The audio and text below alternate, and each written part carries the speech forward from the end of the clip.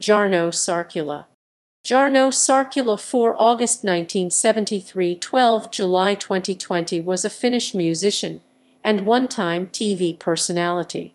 Sarkula was born in Vantaa. As a musician, he first became known with the band Höyry-kone steam engine. Sarkula wrote music for the band and played the bass and woodwinds. The music of the band took influences from e.g. the opera.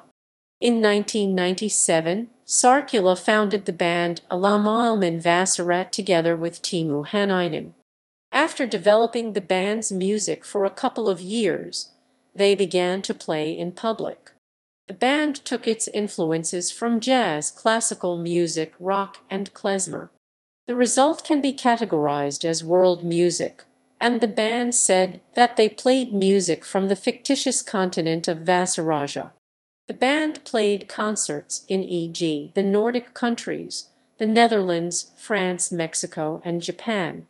They achieved their greatest fame in 2005, when they recorded the album Kinaporin Kalifaatti together with the Finnish artist Tuomari Nurmio. Sarkula also became known as a TV persona on the free cable channel MoonTV. Sarkula started out as the host of PC game-oriented shows such as PC-Peliluola, PC Game Cave, a name for an arcade, his best-known program, and the in-depth gaming show PC-Planeetta, which was split from the show Game Planet after it was divided into 2 shows.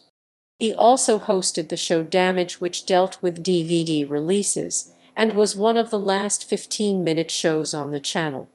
On screen, Sarkula went by the name Creevy Stacula, Count Stacula, which went hand in hand with the gothic look of the show.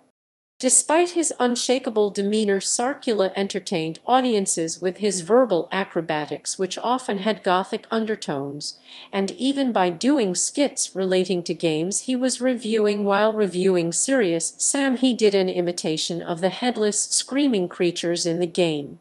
Sarkula quickly became one of the channel's best-liked hosts. The name Stacula was originally a goof on the part of a French stage manager who misspelled Sarkula's name when he was touring with Alamaailman Vasarat. The name stuck, and Sarkula would often go by this alias in almost all of the shows he hosted. After the end of MoonTV, however, Sarkula did not follow his fellow hosts by going to work on other channels like YLE, TV3, Nelonin, or SubTV, but instead decided to concentrate on his musical career.